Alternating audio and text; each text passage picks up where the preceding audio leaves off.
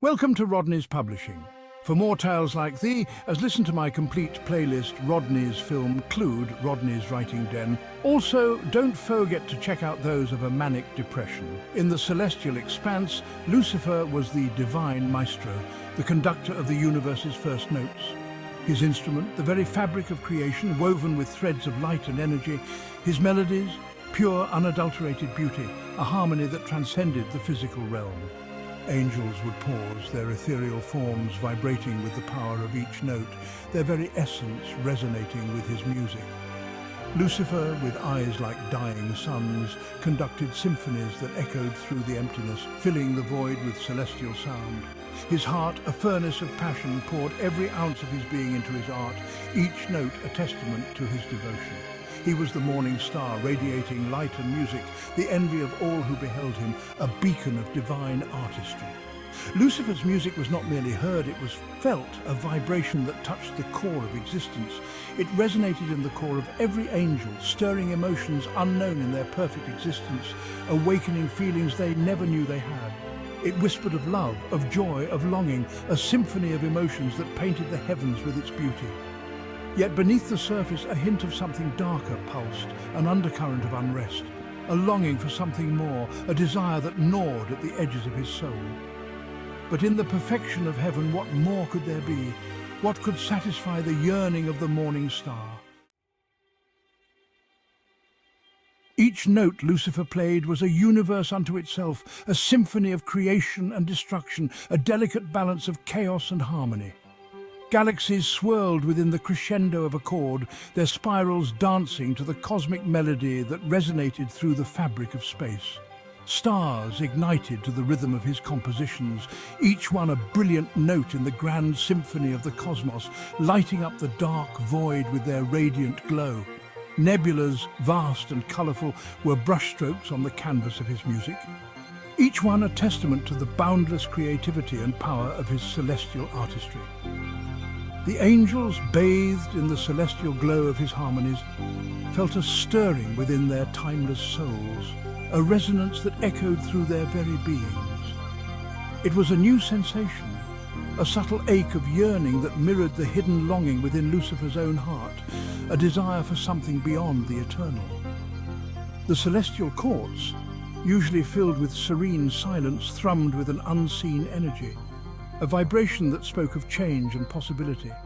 Lucifer's music had woven its magic, painting tapestries of sound that transcended time and space, creating a bridge between the known and the unknown. Even the most stoic of angels found themselves swaying to the rhythm, their faces alight with wonder and a newfound sense of connection to the music. But was it wonder alone that shone in Lucifer's eyes? Or was there a flicker of something else, a deeper, more profound emotion that lay hidden beneath the surface? A hunger for recognition, for something more than just appreciation. A desire to be seen, to be understood, to be acknowledged for the true depth of his gift. Then God spoke, not with a voice, but with an idea, a concept so vast, so magnificent, that it required a canvas beyond imagination. God, hearing the music of Lucifer, saw potential beyond measure, the raw power, the unbridled creativity. It was the tool the Creator needed. With a thought, God reached down and gathered the celestial music, weaving it, shaping it. God began the grand design. From the echoes of Lucifer's most powerful chords, God crafted the universe. Stars ignited, planets formed, and life began to stir in the primordial soup of newborn worlds. With each celestial note, creation bloomed. The angels watched in awe, their voices hushed in reverence for the Creator and his awe-inspiring work. Lucifer watched, his fiery eyes widening in disbelief. The scene before him was almost too much to bear. His music, his creation, was being used by another. Each note, each melody was a piece of his soul now in the hands of someone else. The harmonies he poured his very essence into were no longer his. They were being twisted, altered, and reshaped without his consent. A cold dread gripped his heart, followed by a searing rage that burned hotter than 1,000 suns. This was not right. This was an affront to his very being. This was his symphony, his masterpiece. The culmination of his divine creativity and effort. It was being taken from him. His life's work, his magnum opus. Resentment, a venomous serpent, began to coil within his heart. It whispered dark thoughts, feeding his growing anger. He had poured his heart and soul into his music, believing it to be the pinnacle of creation. Every note was a testament to his genius. Now he saw it being molded, shaped into something else entirely. It was no longer his vision, but a distorted reflection. It was a betrayal more profound than any he could have imagined. The pain was almost physical, a deep wound in his soul. The other angels, sensing the shift in their leader, drew back, their gazes filled with a mixture of apprehension and pity. They could feel the storm brewing within him, a tempest of emotions ready to explode. Section 5. A seed of rebellion. How dare God use his art, his essence, to fashion a universe not his own? Lucifer, the morning star, felt a new emotion bloom within him, envy. It festered, a dark counterpoint to the love and joy he once embodied. The music of creation continued, but to Lucifer it was now a mocking echo, a constant reminder of his perceived theft. The whispers started subtly. Why should they serve a god who would steal and claim as his own? The angels, once loyal to Lucifer, now shifted uneasily, their gazes flickering between the magnificence of the newborn universe and the simmering rage of their former leader. The harmony of heaven was fracturing, a discordant note in the symphony of creation. Section 6. The price of pride. Lucifer, consumed by his wounded pride, allowed the whispers to fester into dangerous thoughts. He, the most radiant angel, the architect of beauty, had been unjustly robbed. It was an injustice that demanded retribution. His music, his power deserved recognition. He deserved to be worshipped. His once beautiful music warped, becoming discordant, filled with the cacophony of rebellion.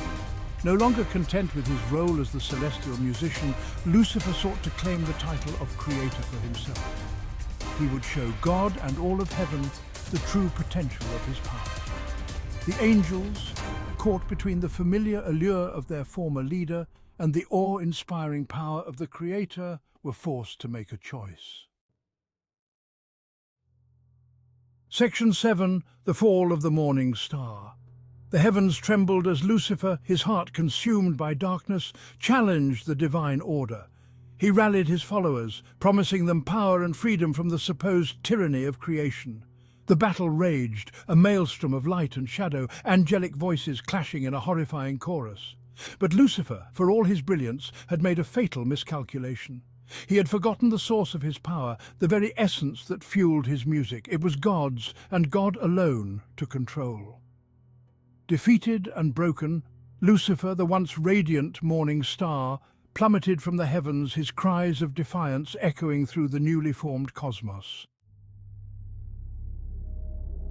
Section 8. Music of the Damned. Cast down to the abyss, Lucifer's light was extinguished, his music silenced. But rage, a powerful muse, still burned within him. He would not be silenced. He would create his own kingdom, one built on defiance and despair.